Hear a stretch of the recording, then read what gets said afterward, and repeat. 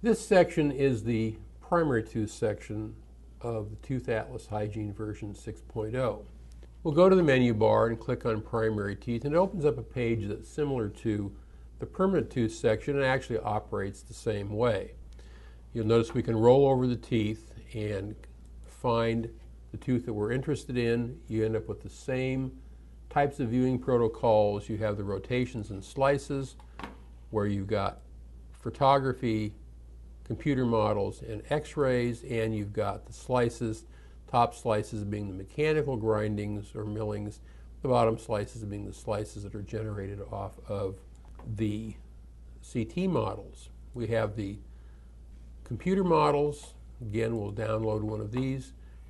They have the three models, the dentin, enamel, and they can be made opaque or transparent.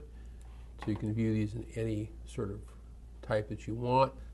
Also, like the permanent teeth, you have a full screen version of this where you can click on this and view just the tooth model without the academic things around the side. So if you're in a lecture situation, this is a good way of viewing this. We'll go back to the other section.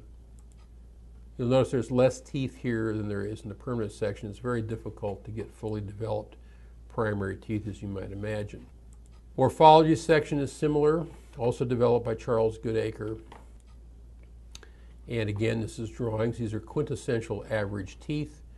You can look at these and find out what these different structures are by clicking on them, doing the rollover thing, or just showing all of them and then going through and rolling over these.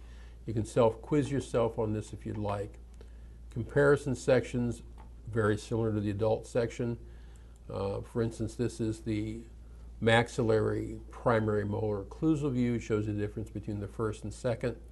In addition to this, we have a second comparisons page which compares the primary teeth to the permanent teeth. So for instance, in this view, you've got the primary first and second molar compared to the permanent first molar.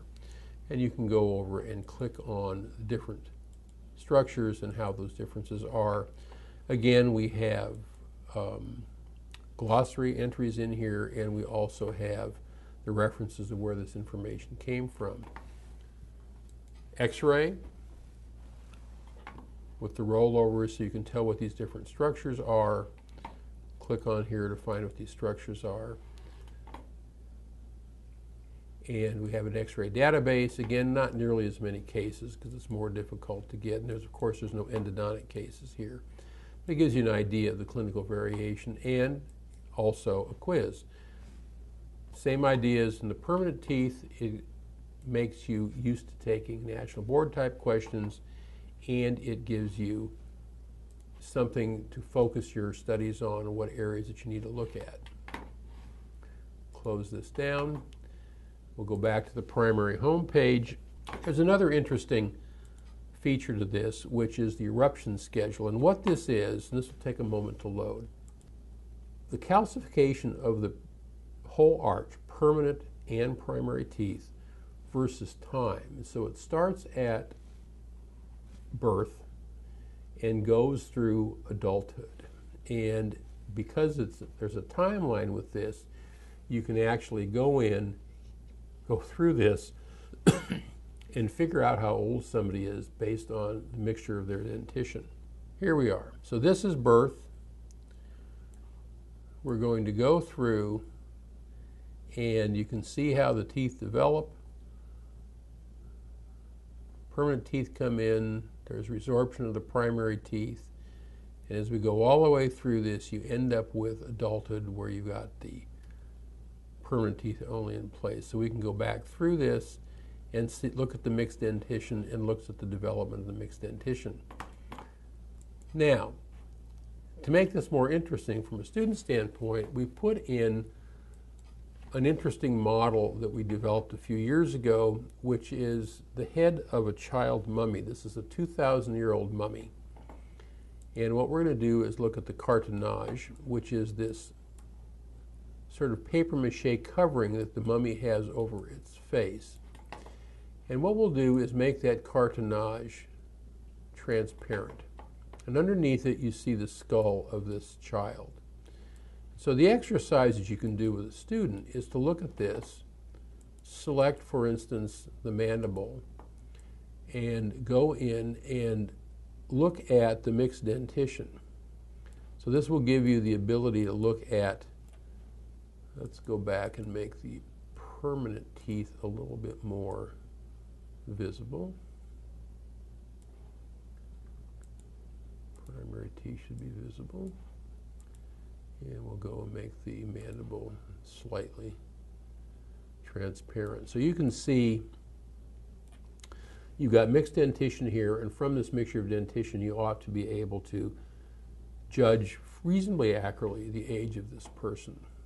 There's a section on dental embryology, which is a PowerPoint style lecture presented in a PDF form, and you can go through this and see these models. What's interesting about this is that some of the models that are here are actually three-dimensional histology models. So the view on the right-hand side is a traditional histology slide. The view on the left-hand side is actually a three-dimensional model created off of this histology. And this model is, you can click on it and it will show the various structures. And while it's doing that, you can take and rotate this around free will like the models in the other part of the atlas. So this is a very robust educational tool for looking at embryology, and it goes through here with traditional histology with annotations, and it's a very, very useful tool for learning embryology. The last thing is a section on odontogenesis, also a lecture, and I will let you explore this on your own. So that's the primary tooth section. It has the primary teeth shown similarly to the way we do it with the permanent teeth, with the 3D models, etc. We have the eruption schedule to show growth and development.